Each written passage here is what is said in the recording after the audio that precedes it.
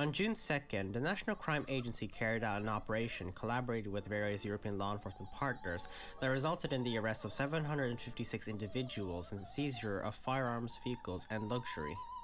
The operation was a collaborative investigation effort with Europol on EncroChat, a suspected service provider used by organized crime members to carry out illegal activities. Europol has been the center for several arrests and operations within Europe and has been considered as the EU's policing agency.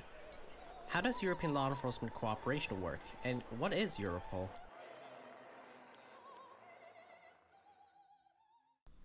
European law enforcement cooperation has been around since the late 1970s and up to the establishment of the European Union in 1993. Matters in European crime and policing has been entrusted by Europol, or the European Police. Officially named as the European Union Agency for Law Enforcement Cooperation, Europol is based in The Hague and is not to be confused with Interpol, or the International Criminal Police Organization. Both intergovernmental entities share a degree of common interest in law enforcement cooperation and as a crime agency, but we will look into the differences between Europol and Interpol later on. Europol has been the de facto European law enforcement agency within the EU since it was established as an anti-drugs unit in 1993 and officially becoming an EU agency in 2010. Europol functions more as a coordination agency that conducts criminal intelligence and assistance to law enforcement agencies within the EU's 28-1 member states. Europol can be traced back to TREVI, or the Terrorism, Radicalism, Extremism, Violence and Internationally.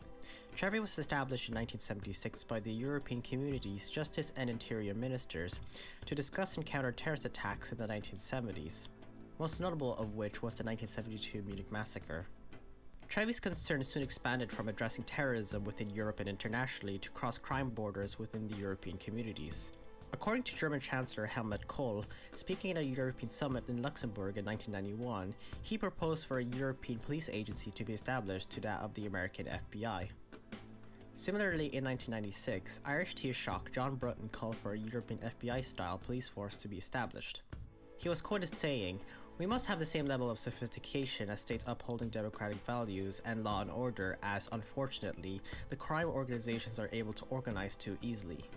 The concept idea for a European police agency was eventually proposed by the German delegates in the European Council, which prompted a discussion on how to tackle crime and guarantee security within a European-wide scope.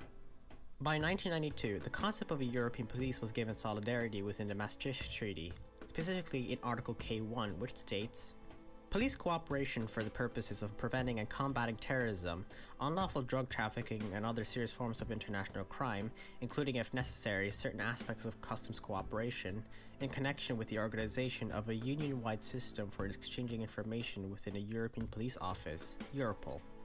This treaty gave the European Council to take steps in the formalization of European police cooperation, resulting in the establishment of the Europol Drugs Unit, or EDU, in 1993. While the EDU was the predecessor to Europol, its area and operational scope were far limited to what it was today. The EDU was mandated to assist national police forces in criminal investigations.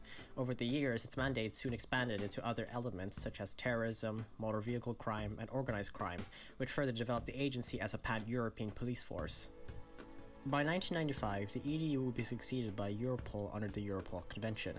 However, it didn't commence operations until July 1999, when all of EU member states had to ratify the Europol Convention. Jürgen Storbeck was appointed as Europol's first director in 1999, having been the former head for the Bundeskriminalamt, or the Federal Criminal Police Organization, BKA. By the 2000s, Europol was now a fully fledged law enforcement agency, albeit with no arrest powers, that expanded its operational mandate in child abuse, terrorism, and financial forgery. Their authority and jurisdiction had also expanded into a cooperation agreement with third states. One of Europol's most effective roles as an international law enforcement agency within Europe is its linkage with local authorities on a database system.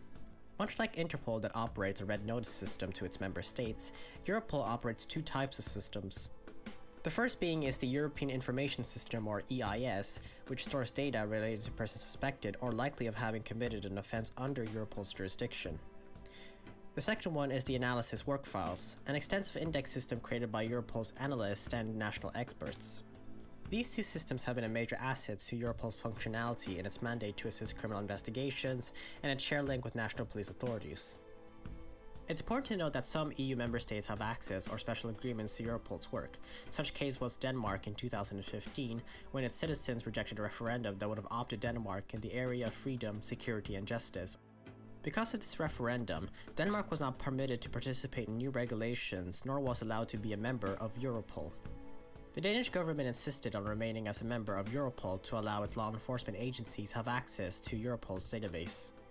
An agreement was struck between Denmark and the European Union on a cooperation deal in late 2016 and was promptly accepted by the Danish and European Parliament in 2017.